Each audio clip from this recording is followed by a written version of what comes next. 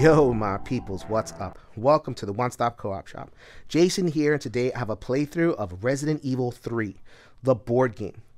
This is based on the popular video game in which human survivors are traveling through a post-apocalyptic wasteland that is infested with zombies, trying to survive and trying to ultimately solve this problem of zombies and undead all over the place.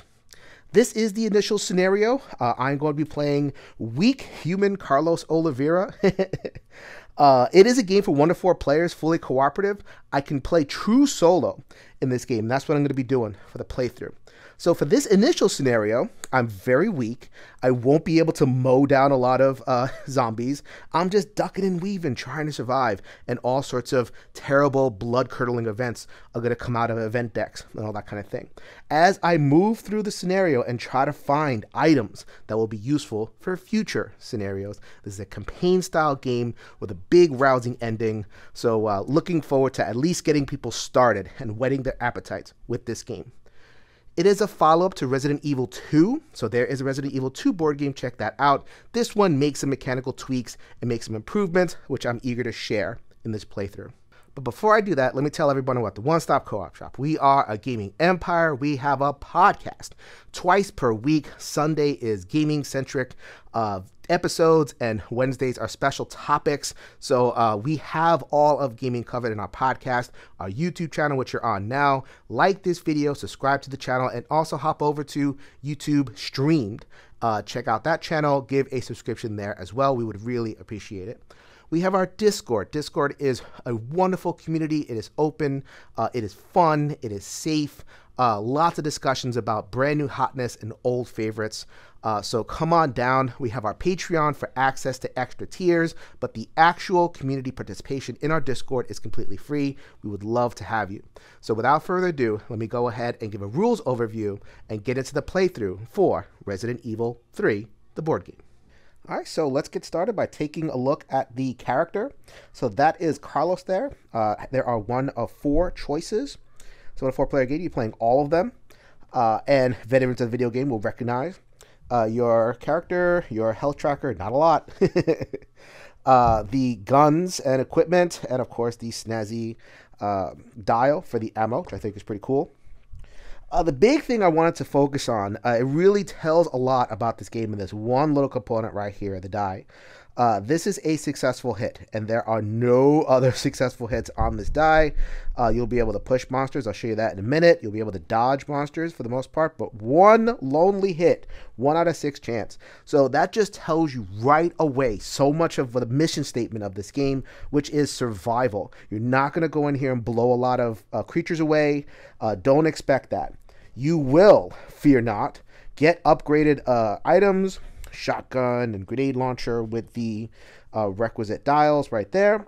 However, you're not rolling that much more dice, and the dice don't get that much better. So it is a survival game through and through. Do not expect to just go in and mow. Use the environment. Says a lot. In terms of the enemies that you'll face, a lot of zombies. And look at that, the zombie dog, which is a little bit faster. And then you get up to the nemesis right there. There's not a lot of variety in the monsters. I mean, they're zombies. How much do you want?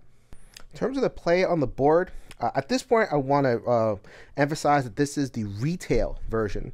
Kickstarter version had improved components for doors and some other things. So it's a little bit hard to see here on this overview. But this is what you're getting with the retail version. This is what I have to review. All right, so you have 4 actions on a turn. You are going to move 1 space, and you can also shoot. So shooting right there, that would be a big fat miss. You can load up, so you're going to have a certain amount of ammo, and you can reload, find new ones as you go along, which is these spots right there.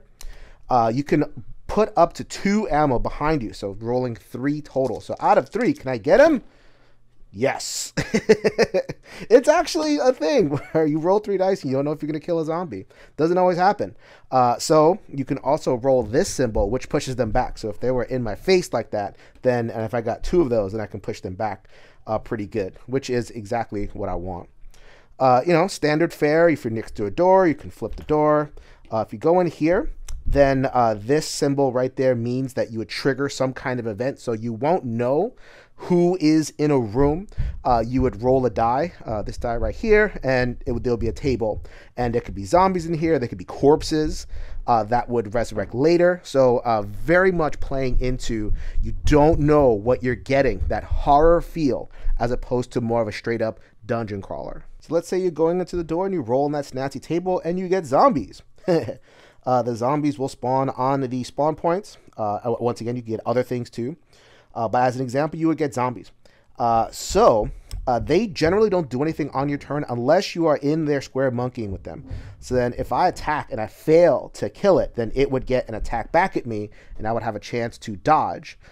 Dodging is fairly easy if it's a small number of zombies, but if there are up to 3 or if there's a bigger zombie there, then it would be a little bit harder to dodge. You would have to get the best success.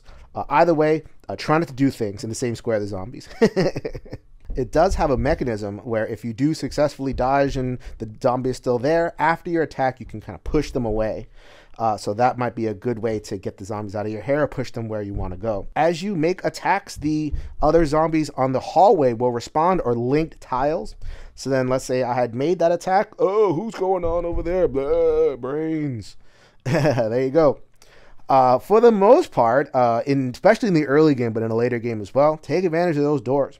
So then if I wanted to go like this and close the door, then these zombies would be out of luck and I wouldn't hear from them. So the zombies have some chances to interact with you during your turn. After your turn, they do get a separate activation. If this one was next to me, it would attack and I would get my dodge opportunity. If it was apart from me, then it would move 1 square towards me and then play would move. Very, very quick and easy, the AI for the enemies. The last phase of the turn is the tension deck. So most of the tension deck are these all clear cards. So then trying to build a tension. So it's like, okay, what's going to happen? All clear. What's going to happen? All clear. What's going to happen? Dead Rising. Ah!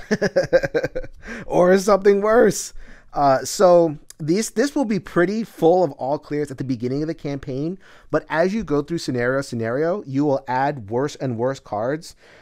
And the cards that you do add will get worse depending on what symbol is on there. So those are your turns. You're going to go and then the enemy phase and then the tension phase.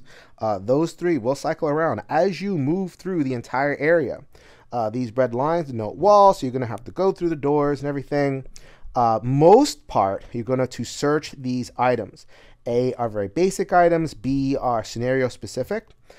C is what you are looking for. C is generally an item that is relevant to progress in the campaign or maybe even in the scenario. So like maybe while in one of these places, in this example B, you would find a key that you would unlock the door and you would also unlock this additional piece of map over there. So this game, Resident Evil 3, wants to keep you moving and moving and moving.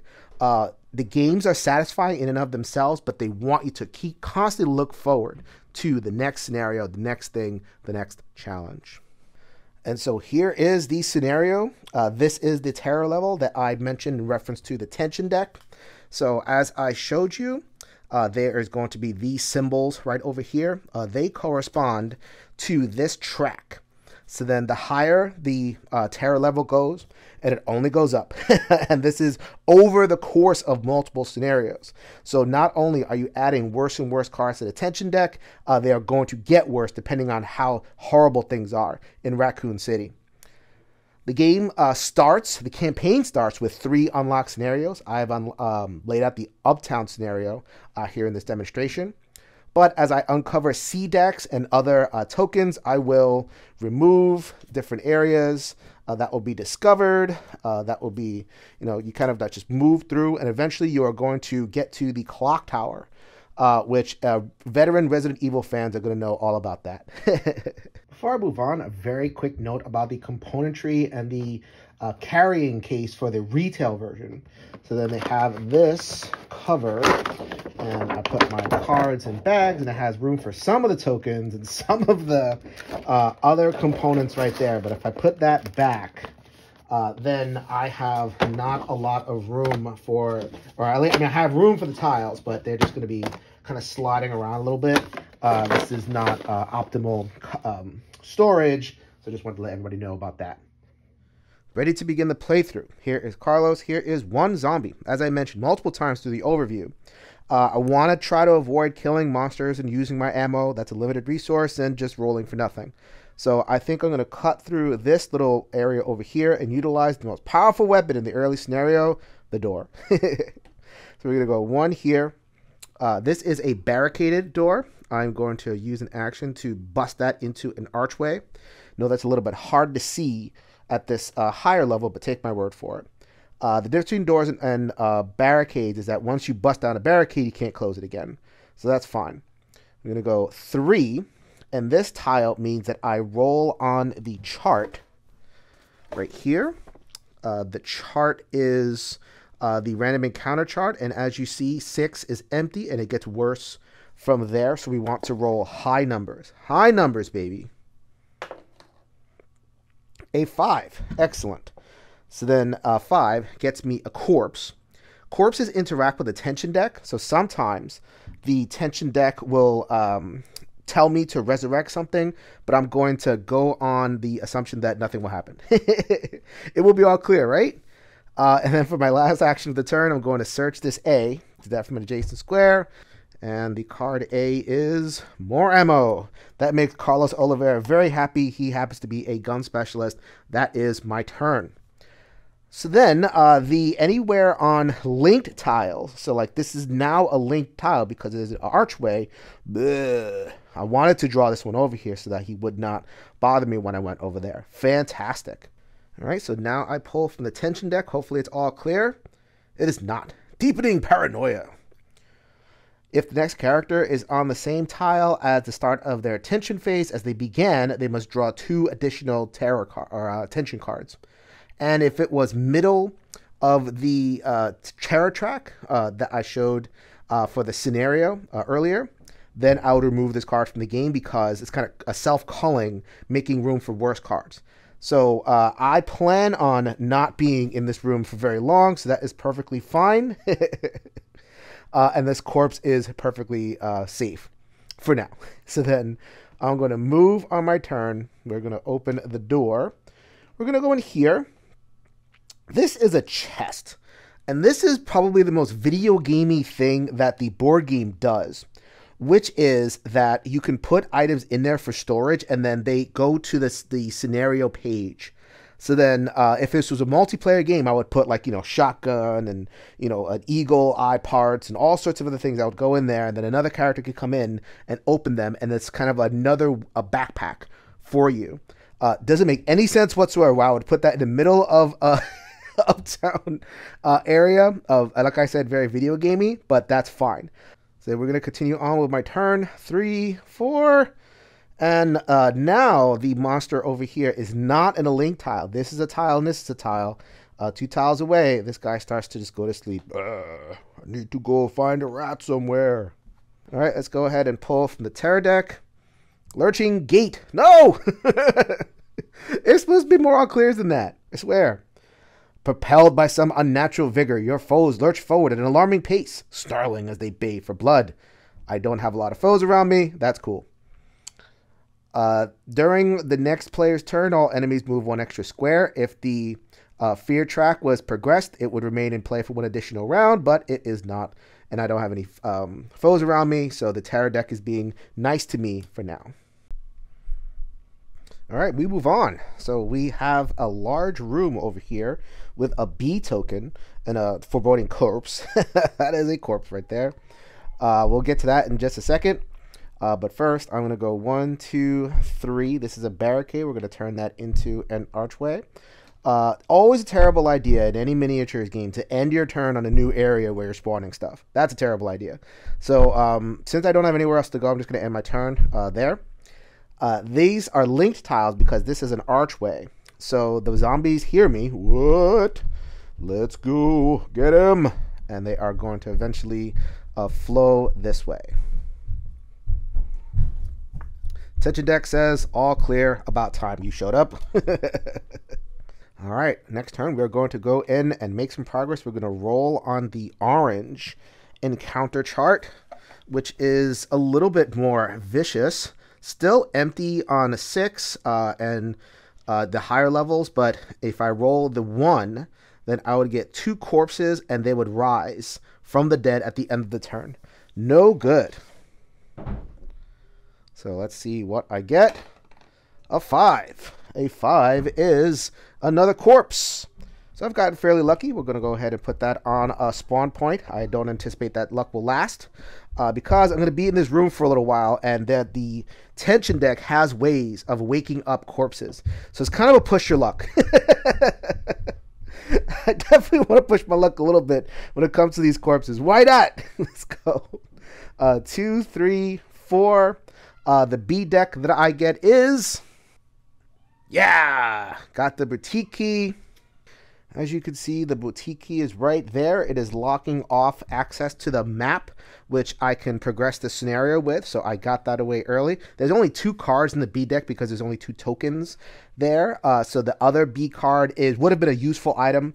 And if I was playing a full campaign, I would probably cover the whole board and go for both items. But because I'm only playing the just a demo, I am going to just go straight for the boutique key and then make it to the map phase eventually. But that's nice. Oh, and I should note that I have a maximum item capacity of 6 cards. So I made fun of that item box before. And it's still kind of silly, but it is useful. All right, my first try to wake up the zombies. All clear. Whoops. So I could probably stick around and search for those A's, but I think I'm not going to press my luck too much. Let us just skedaddle and get going. So while I'm here, I think I'm going to go open this boutique key. I'm going to give what the game, take what the game gives me. We are going to open that door, and we are going to end our turn here. That makes the zombie move, which I'm not too worried about because I have a whole turn of actions that I can shoot it. It's not going to attack me this very turn. Tension deck, all clear. That's what I'm talking about, tension deck. All right, so I am actually going to try to take out this zombie because I'm about to roll on the orange chart again, and I could be getting some baddies really easily. So I'm going to try to do the best that I can and make sure I get this thing. So I'm going to go down from 15 to 12, so using 3 ammo. And the reason I could do that on the handgun, I probably should have said this in the overview, is because the handgun has this symbol, which is the rapid fire symbol. That gives it the power to use extra ammo and dice on the same roll. And I got him, yes! That's actually a pretty good roll. We are going to get rid of that zombie. There you go, right there. And then we are going to go 2, and we are going to remove both of these things. For 3, I had given myself 2 actions to try to take care of that zombie. I am not, so then I have an extra one. There is no possible way that I'm going to go into that room as my last action of the turn. No zombies are in link tile, so we're going to get an, oh, sorry about that, an all clear. All right, let's go in and see what we could do in orange. There it is. Number 1. 2 times corpse, and at the end of this character's tension phase, replace each corpse with a zombie. So not only do I have corpses and I'll get attacked, I can't even take care of them this turn because they're going to rise at the end. That's why this symbol is terrible. So let's go ahead and put corpses right there on the 2 spawn points. And they're going to rise to the end of the turn. So I could, if I wanted to, 2, 3 interact with this thing, and then, you know, those would rise, and then this one at least would attack. No, we're not going to do that. We're going to play a little bit smarter than that. We are going to go 1, 2, and we are going to create a space so that they can line themselves up and I can mow them down effectively pretty good. All right, so they are going to rise. Blah! Here we are zombies. Blah! There we are. I would have locked the door, but I need that thing. So I'm going to have to deal with them somehow. All right, so I think my plan of action is going to be to take out one of them and then go around the rest because I have limited ammo, and I'm not going to be sitting here rolling 1 die at them one at a time. So my ammo is at 12. I'm going to put that down to 9, and I am going to shoot. this front one. And I got him! Wow! This is what happens when you roll 3 instead of 1. Bam! So that was one action. So that in response, the zombie is going to move forward that way. All right, so I know the instinct is to just kind of try to blow this away as well. But again, I'm being mindful of limited ammo. And I skipped those 2 A's in the other room where I could have gotten more ammo. So we're going to wait. And we are going to let the zombie come in there for their reaction phase. And then we are going to put up the tension deck. Hopefully it doesn't give the zombie a free attack. It is an all clear. Next round, I'm going to enter the zombie square, which I can do for free. So then the next action, number 2, is going to leave the square. That triggers a basic attack, and that would be a dodge. So then the dodge symbol is I have basically a 50-50 chance because it's fairly easy to dodge. I do not dodge. I take 1 damage, but when I am attacked, I can push it 1 and continue with my move. So I was hoping to escape without any kind of thing happening, but that's unfortunate. Oh, well. So that was 2, 3, and then 4. I am now able to unlock the second stage of the Uptown map. And just to let you know what that looked like, here is my map that I showed you in the overview. I would put that down, unlocked Uptown 2. So I'm just going to move. He doesn't like the fact that I am playing with him a little bit. And I get an all clear.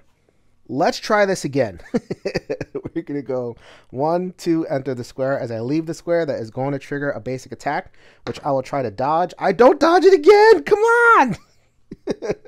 That's terrible. I should have just shot him. And then I'm going to move over into this room. The zombie moves for that turn. I get a tension deck draw of all clear. And then for the next round, I'm going to close the door. Now I'm back in the room with all the stuff, including a couple of corpses. I was going to just pass on by, but I lost 2 health during that encounter. I calculated poorly. So I'm going to try to at least get one of them and see if I can find some herb right there. So we're going to go 2, 3. The item I draw is an herb. Fantastic. Heal this character or another character by 1 level. 1 level? There's better herb than that somewhere. I'm going to hold on to that just in case I need it. I'm now up to 5 items out of 6. And that was in an action. So I'm going to move here to get away from these corpses. Let's see what the corpse is going to do. All clear. Whew. That will happen more often than not in this beginner scenario. So I'm fine with that. So let's go beginner next turn. 1, 2, 3. Remember, this is an archway. I can't do anything about that. And do you remember I have a zombie right there? I'm going to want to shoot that thing. The other reason why I wanted to save at least a little bit of ammo because I knew I was going to go back there. So I have 9. I'm going to go down to 7. Let's see if I can get away with this little push your luck element right there. I am on fire! That's never happened before. Usually there's just a bunch of emptiness. Look at this thing. There's nothing but dodges in this thing. Although I will say that maybe that is the game gave me bad luck in avoiding attacks, but it's giving me good luck in killing monsters. Fine. So that is 4. Here comes this zombie. Let's go ahead and resolve a tension deck draw. All clear. I'm going to get a bad thing eventually, aren't I? Okay, so this zombie is guarding this bee, which is another useful item, but it is not a scenario-specific kind of progression item. So I think I can do a thing where I can just kind of like wrap around, end at C, and that would be the end of this particular scenario. So am I going to book it? I could. I could absolutely book it. And I'm going to take my chances. Why not? Let's see what happens. So we're going to go 1, 2, 3, bang for 4. Not going to enter this area yet. This zombie's going to shamble forward. And remember, I am pushing my luck over here just to kind of get through the scenario and observe what happens. Oh, there we go. Tough hide. For 1 round, zombies which are killed are replaced with corpses. The undead are unaffected by even the most mortal wounds. Their terrible thirst undiminished.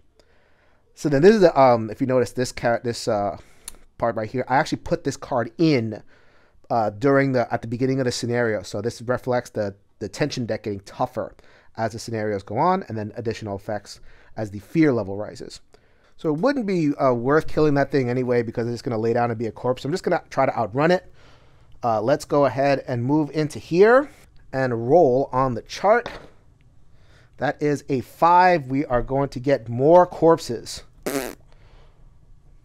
Happen to be standing right on top of a corpse, and a corpse right there. Okay, put myself back there, and then we are going to go. So that was 1, 2, 3, 4. Let's just walk right over those corpses. And this zombie is going to move threateningly. We are going to get an all clear. Let's open up that door and get one last encounter. So, and I have 2 corpses in here, so this encounter could be bad. Really bad. That is a 3, which, as you can see, is 1 zombie and 1 corpse. So I believe that they are on the areas over there. So I'm just going to yank this corpse in, pile them up. And I get a zombie.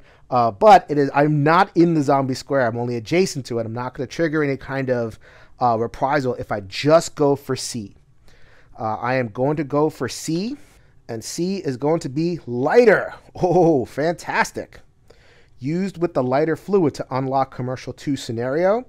Commercial 2 scenario is linked to Commercial 1. It is locked right now.